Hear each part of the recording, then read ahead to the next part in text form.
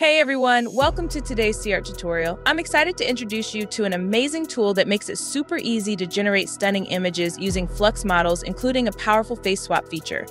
Let's dive right in. For example, all you need to do is type in a prompt and upload your photo. In just a few moments, you'll get an amazing result. So let's jump in and see exactly how to do that. All right, first, head over to the link I've included in the description. Once you're there, you'll see the tool's impressive interface. Just type in your prompt and select any Flux model you'd like to use. Next, upload a photo of yourself or a friend. Then, choose the image size you want to generate and adjust any of the other parameters if you're familiar with them. But don't worry, those are completely optional. Once you're ready, just click Generate and wait for the result.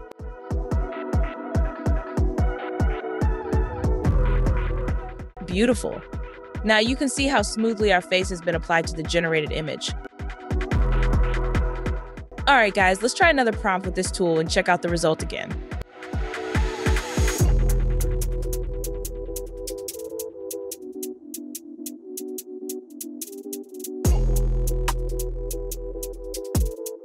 Wow, that looks amazing.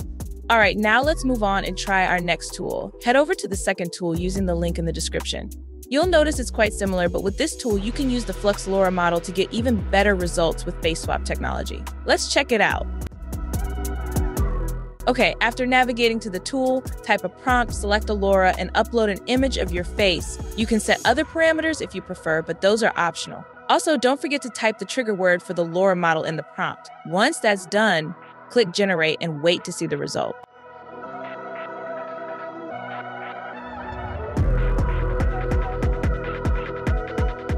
Great, let's try swapping a face with a different prompt and a different Lora model. Let's see how it turns out.